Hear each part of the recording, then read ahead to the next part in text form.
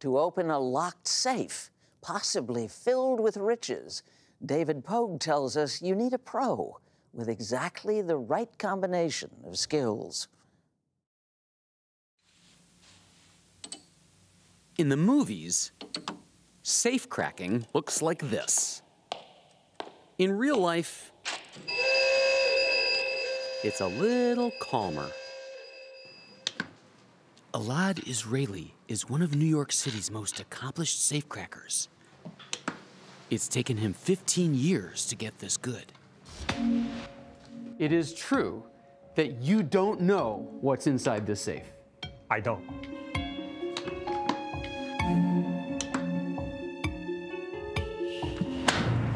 Got it. It's unbelievable.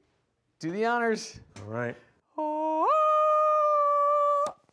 There's a second door. No! Oh, but it's unlocked. open. It's another safe! Truth is, almost all the safes he's hired to open turn out to be empty. Goose egg. Sorry, movie screenwriters. In the United States, how many people would you say are at your level? It's probably in the hundreds, somewhere in the hundreds.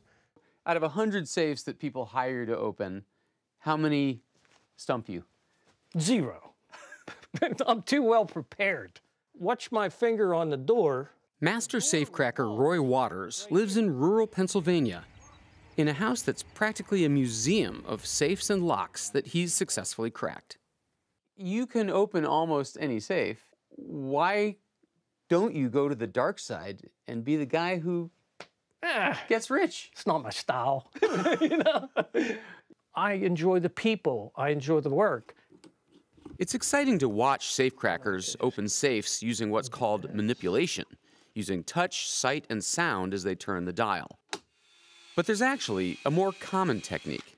The second way is by drilling a hole into the lock in the safe using a medical-grade borescope, viewing the internal mechanism, and then dialing the combination open while you're watching it.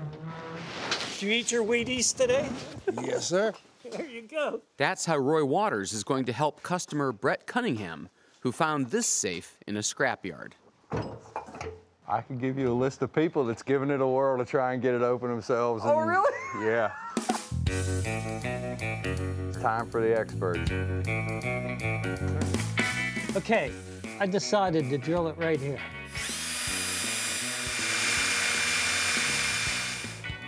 And you probably prefer not to have people asking you questions while you're working, right? Oh, no, it don't matter. There you go. I unlock the lock, you open your own safe. Hey, and it's gold bars, cash. Empty bank bags. This safe kept Roy busy for a few minutes. But Alad says the cheap safes from home goods stores, not so much. The safes can be forced open in literally 15 seconds. That's not an exaggeration with a couple of 18-inch pry bars. We do it on a regular basis. But with security, you get what you pay for. The less money you spend on the safe, the less security you will get. That is a fact. The art of safecracking by both locksmiths and criminals has been in decline for 50 years.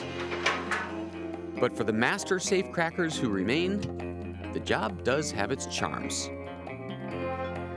It seems like for you, the drama is more about opening the safe than what's in it. Oh, yeah, forget what's in it. Is being a safecracker as cool as it seems like it should be? Sometimes it can be very difficult. That challenge is what keeps it interesting.